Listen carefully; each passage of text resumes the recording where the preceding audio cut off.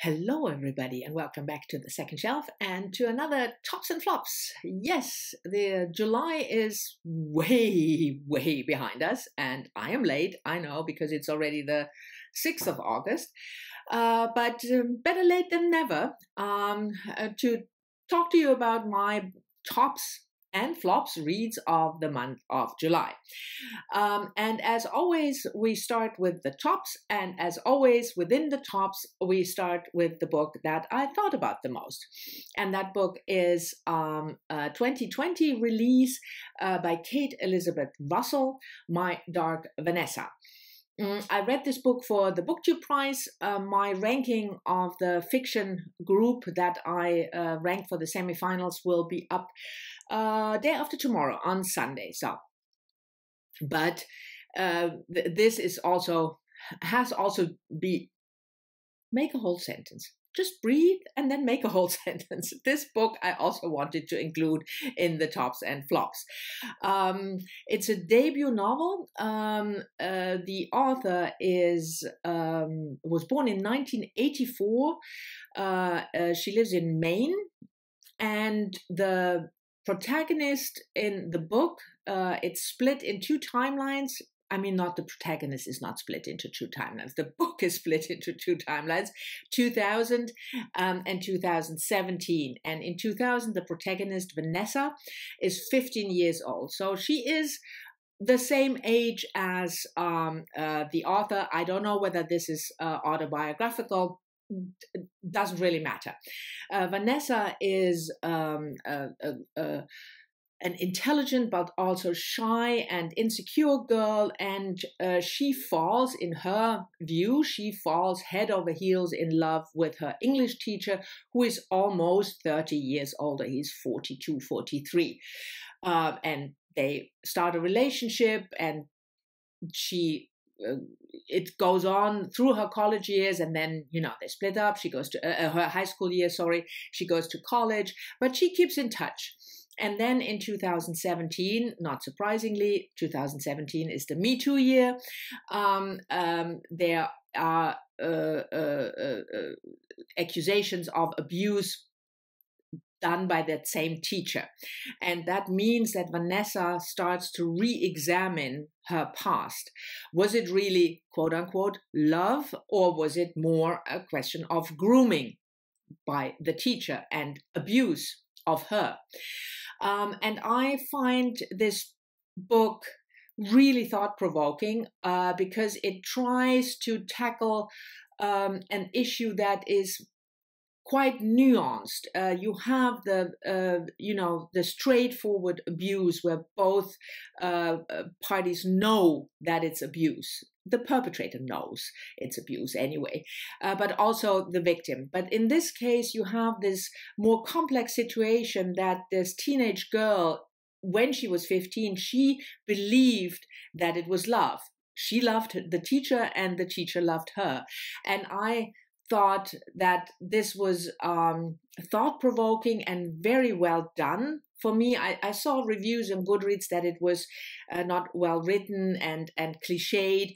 It didn't come across for me as such. It's a debut novel, yes, and I'm always a little more lenient when it's a debut, but I really thought it was an important topic and a different angle to an important topic, and that's why it's the book that I thought about the most in July.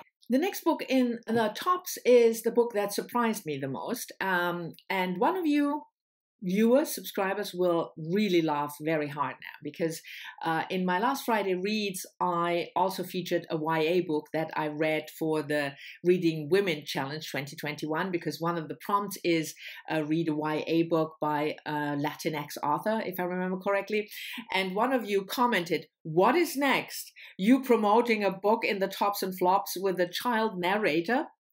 That's exactly what happens right now, because the book that surprised me the most is a short story collection by Toni Cade Bambara, Gorilla, My Love, first published in 1972. This was my first book by Toni Cade Bambara. I have to admit, hanging my head in shame, I had never heard of this author before. And Shawn from Shawn the Book Maniac suggested this book as a buddy read, and I'm really, really grateful that he did. It's, like I said, a short story collection, and it's about 10 stories, and 99% of the stories is a child narrator. And you know me, as the one who made the comment knows me, that is not my thing at all. But it worked here, and I think it did because it was short stories. I realized that I can obviously handle a child narrator without it grading me if it's not a long form fiction. So in short stories, it's fine. And they are not all excellent. As always in a short story collection, there are some that didn't quite work, at least for me. But most of them with a really, sassy, very well aware of the surroundings, young Black girls as protagonists. I thought they were really good. They are all set in the book is published in 1972, so they are all set in the 1960s, but it didn't feel like historical fiction or anything. It was giving a slice of life, as one of my good friends, formerly booktuber Adam, used to say when we read short stories, and that's exactly what this book did. And because the child narrator was so prevalent, it surprised me a lot, but it was still very, very good.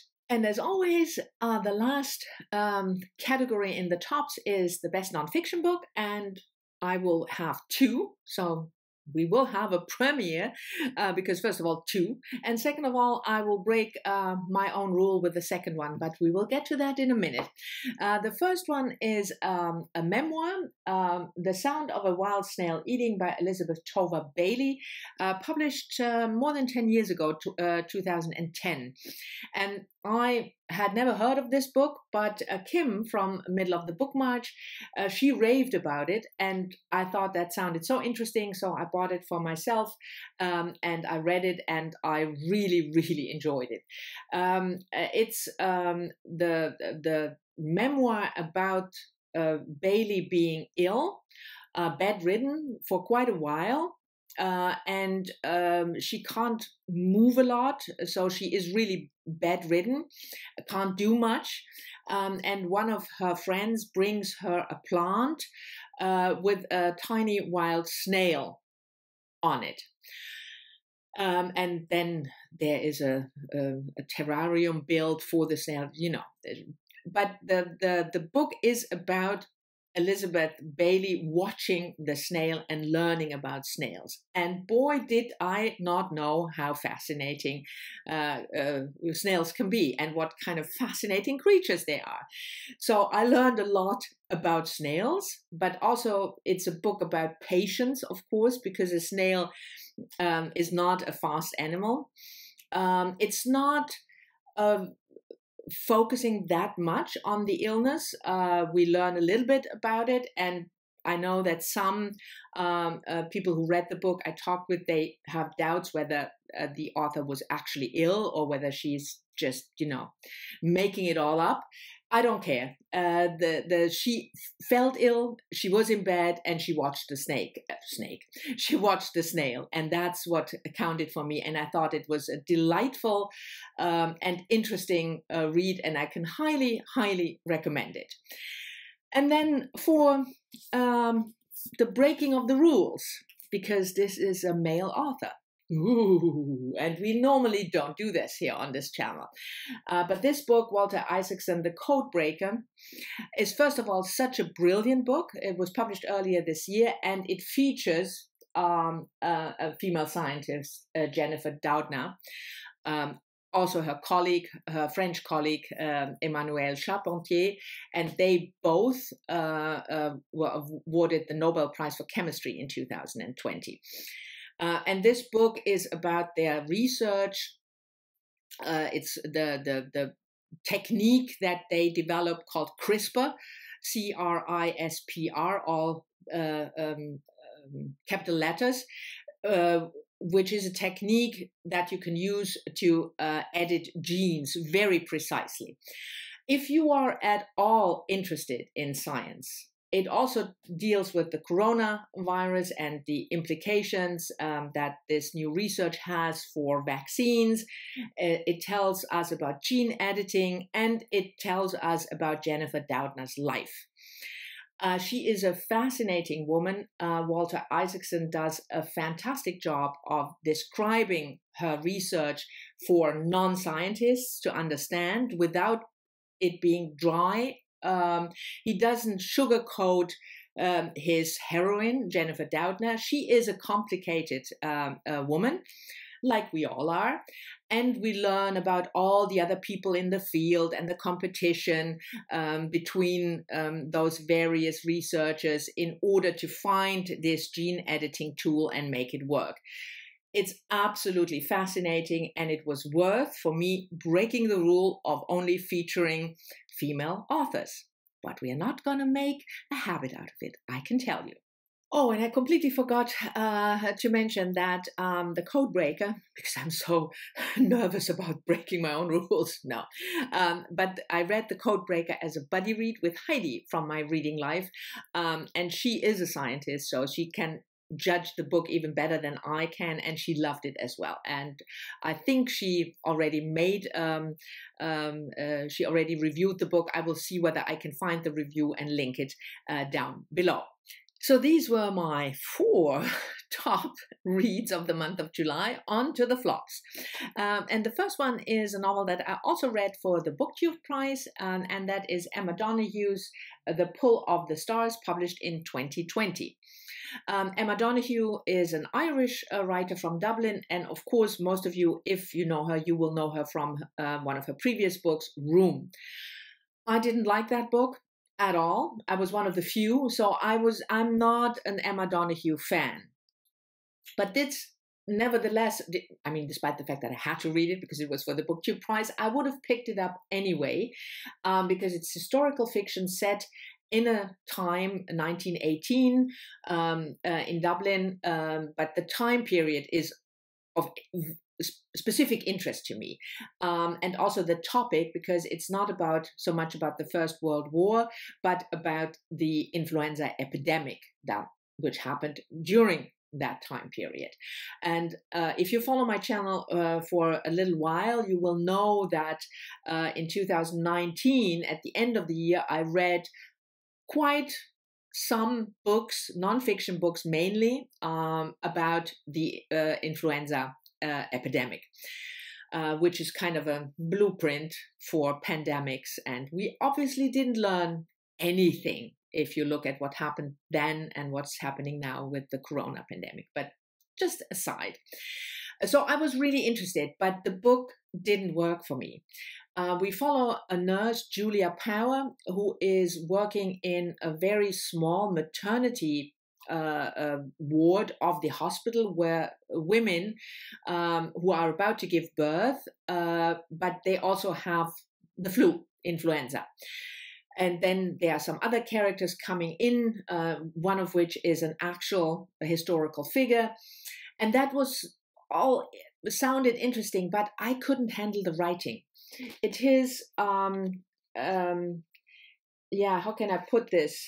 Let me see whether I can find a page that you can easily see it. Yeah, it's all one-line paragraphs, most of the book, you know, and this is not a dialogue, it's exposition dialogue.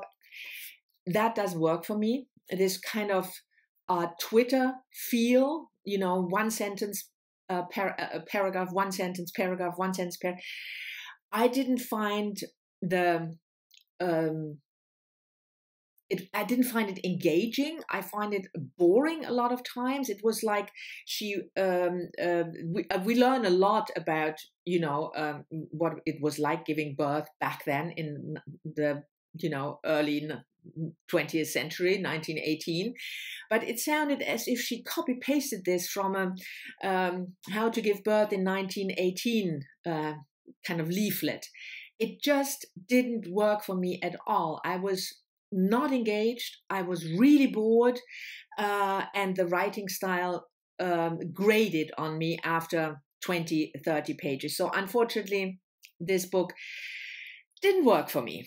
And the second book in the flops was a work of translated fiction, Kanae Minato Confessions, translated from the Japanese by Stephen Snyder, published in Japan in 2000, and again, I have to look that up, I'm sorry, 2008, yes, and the translation in 2014.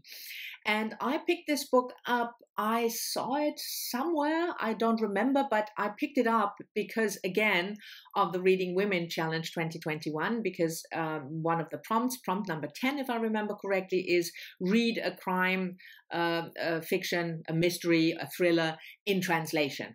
And this obviously qualifies. It's a debut novel. Minato is a best-selling author in Japan now.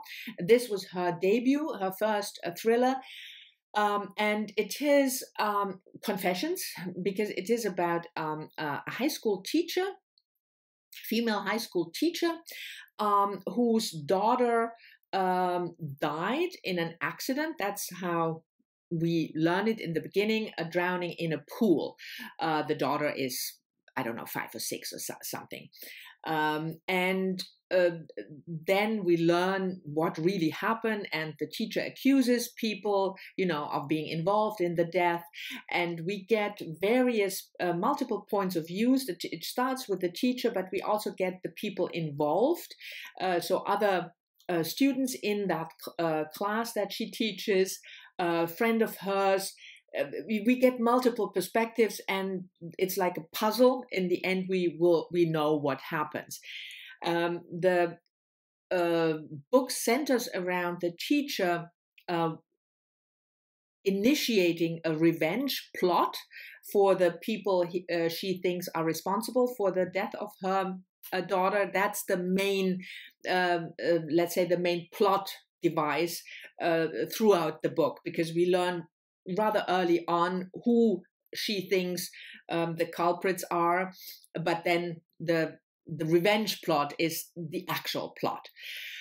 And that sounds all fine, but I had issues, really severe issues with the revenge plot in terms of, and please beware, it's now 4, 3, 2, 1, spoilers. I couldn't really do it with Anne, but there will be spoilers now. And the revenge plot involves infecting people with the HIV virus. I don't like that at all. This idea, of HIV, people who have HIV as a weapon, that's a very, for me, politically dubious point of view, but okay. But the main issue was then that this book, published in 2008, I mean 21st century, and not the start, but 21st century, HIV/AIDS is not a deadly disease anymore, at least not in a Western country. There is therapy so that you can't even transmit the HIV virus if you are infected, even with unprotected sex, because your viral count is so low.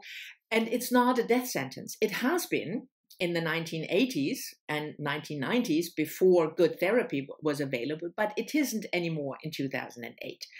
And the fact that she obviously has stopped looking at, the developments in HIV and AIDS treatments after the 1990s, and just tells us that it's a deadly disease. Also confusing HIV and AIDS all the time, as if it's like if you have HIV, you develop AIDS. That's two different things. Yeah, it was really badly researched, and that irked me. I had a lot of friends who died from AIDS in the 1990s when there was no treatment available. And I have a lot of friends now who are infected with HIV and who are in therapy or have therapy, and they live an almost normal life, and they have almost normal life expectancy. So it really, really irked me. Yes. Sorry about that. Anyway, these were my tops and flops for the month of July. I hope you enjoyed it. Thank you very much for watching. As always, I'm looking forward to your comments, and I'll see you all soon in the next one.